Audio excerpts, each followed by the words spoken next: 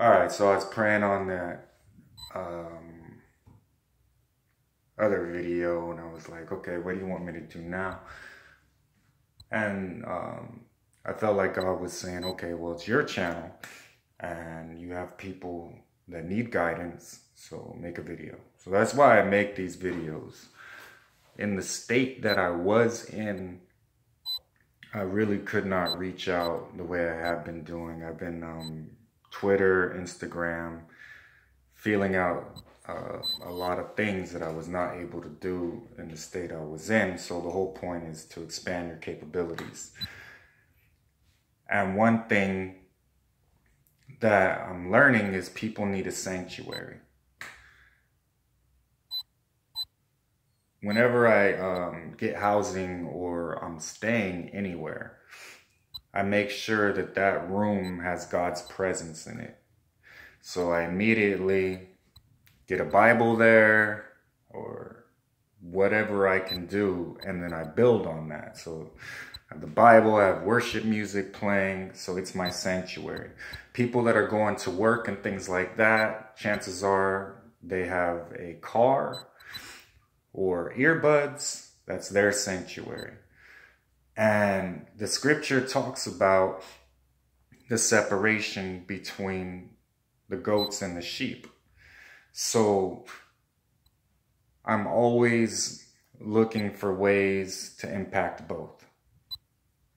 And then I usually just jump right over the lukewarm because they're eventually going to turn into sheep. So that's not even really. Plus, I just don't. The lukewarm can go back and forth. So those to me are really ones I don't deal with too much, but I see not too much progress there. It's kind of like the lukewarm goes with whatever side favors what they want. And I've never, it's like you have to pick a side. So the first thing that people need to do is look at their lives and understand that you cannot learn forgiveness without being betrayed. And then what you need to do is really pray on this as far as the people that God wants in your life. A lot of people have snakes in their garden, and that's another thing that I've been trying to stress to people.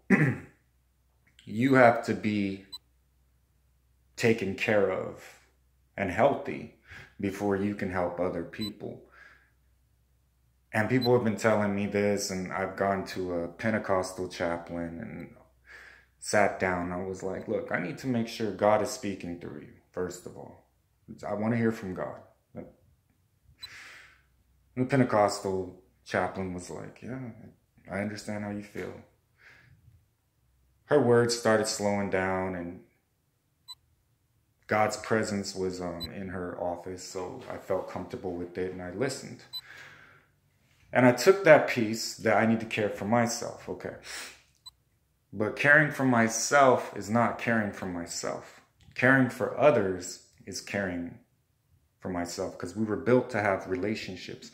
But we have to have relationships with people that have the Spirit of God in them, so that we don't get misled, we don't get taken advantage of, and we don't get hurt.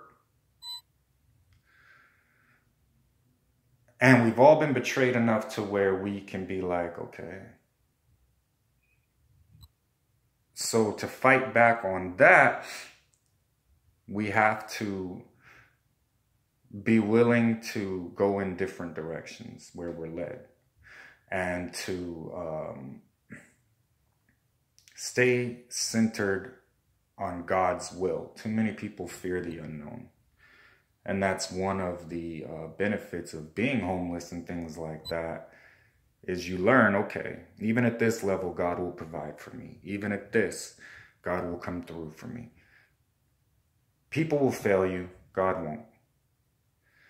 And I was praying on it, and I was like, you know, what do you want me to do? And the Spirit was like, well, basically, what you always do, seek my face, seek my will, and then do what I tell you. It's never going to change. But I'm also learning existential thoughts, how psychologists view things, and the truth that lines up with scripture is the truth. It's always going to be that way. People can get lost in different thoughts and pulled in different directions, but it's based on their loyalty to God. So my purpose is to establish God's kingdom. I understand that. And the Spirit was like, well, this is your channel. You don't have to pay for airtime. You don't have to jump through any hoops. No one's got authority over you except for the Holy Spirit. That's what you want.